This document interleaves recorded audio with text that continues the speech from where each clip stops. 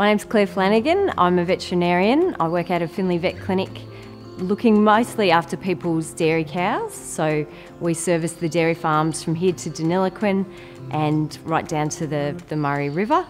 I had the good fortune of marrying a dairy farmer, so while I can't pretend to be a dairy farmer, I'm definitely a dairy farmer's wife.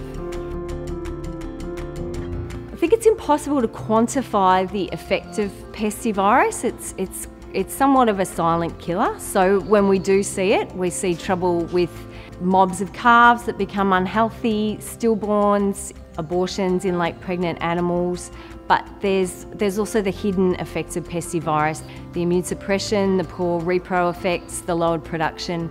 So what we see is definitely the tip of the iceberg, but even then it can be quite devastating.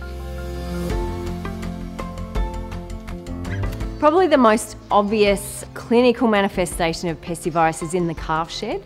So as soon as I'm starting to see disease affecting groups of animals, calf scours, calf pneumonia, pink eye, warts, I start to think about Pestivirus. And before I move forward, I know that we have to either rule in or rule out the possibility that Pestivirus is behind the scenes. So we can focus on the diseases that are causing the scours or causing the pneumonia, but if we've still got Pestivirus there, we're not going to fix the problem.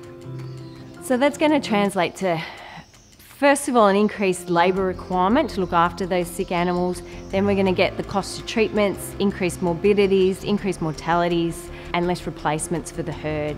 In the herd itself, we're going to get less production, we're going to get less cows and calf, we're going to get more mastitis, poorer repro outcomes. The spread of Pestivirus across a herd is literally endless. I think the financial and disease costs of Pestivirus are massively underestimated by our industry.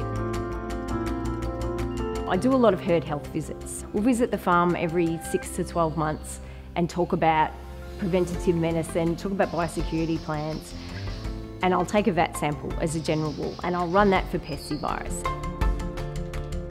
Introducing new animals onto a farm is the biggest risk to the biosecurity of the farm and the health of your herd. So I try and have very clear strategies for my farmers and very clear introduction policies that include screening for Pestivirus before any animals are brought into the herd. But even with that in place, we can't always prevent it coming in. We don't always know how it comes in. And that's why the vaccination is such an important part of keeping the herd healthy. PestiGuard is an essential strategy in managing Pestivirus that's already in a herd, but it's also an important strategy to prevent it getting into a herd. So even herds that tell me that we don't buy in cattle, we don't have any neighbours nearby with cattle, I still like to ensure that they're vaccinating with PestiGuard.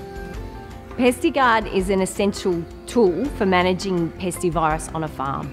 It needs to be built into the routine so that it happens every year, and once it's part of that, then it is very easy and it can just be rolled out year after year.